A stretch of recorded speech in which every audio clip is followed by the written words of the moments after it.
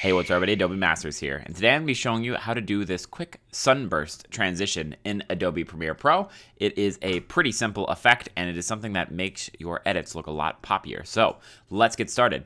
If you're interested in videos like this, by the way, go ahead and check the link in the description below for a course that I made that goes through how to learn Premiere by learning through tutorials like this. So first off, take your footage. I have two pieces of footage from Envato Elements, a subscription service for stock footage. You can see some beautiful shots here.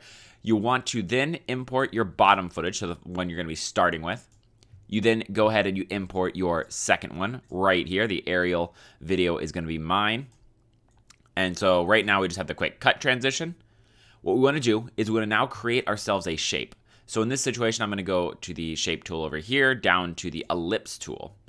I'm going to draw a circle. Now, a quick note, if you hold shift, you'll draw a perfect circle. And so that's what we want to do. We want to start with a perfect circle here.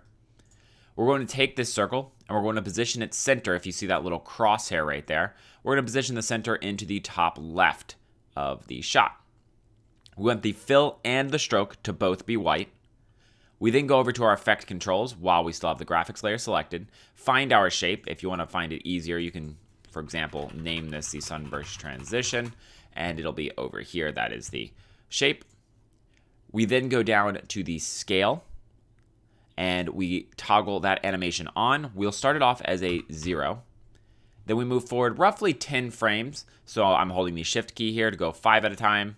You can see 705, 710. And then we bring this scale up until it goes and it covers the entire screen. We now go into our effects and we look for an effect called Track Matte Key. It's under Video Effects, Keying, Track Matte Key. We drag that onto the middle footage here. On the middle footage, we go to the Track Matte Key, so we're selecting the middle. We're on Effect Controls, Track Matte Key.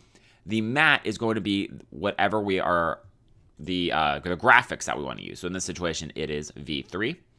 We click on this. We go matte, video 3. And then now we take a look at what we've created. And you can see we have this transition. Now, something to make this transition a little cleaner, maybe have a little more pump and like sort of pop to it, is if we go into the scale and we bring open these, we right click on this and we want to ease this one in. And right click on the left one and we want to ease it out. You can see that now it's sort of, if you go to the list of here again, I wish it would save your zoom, but it does not. You can see the velocity starts. This is the velocity, how fast the transition is moving. So it starts slow and then it goes fast and it sort of slows down just a little bit at the end right there. Like I said, it adds a little more flair. It makes it feel a little bit better. You can also experiment. For example, you could try to easy out this one. Easy out them both. Now you sort of have this perfect parabola. Yeah, just sort of play around with them. You can also grab these, and for example, if you wanted to come in really, really fast, you can see it sort of goes really fast, and those last couple of frames are held out for a second. That is also a fun way you can do it. But yeah, play around with these in here, and you can make the transition your own and make it feel really, really good. That is how you do a sunburst transition in Adobe Premiere Pro.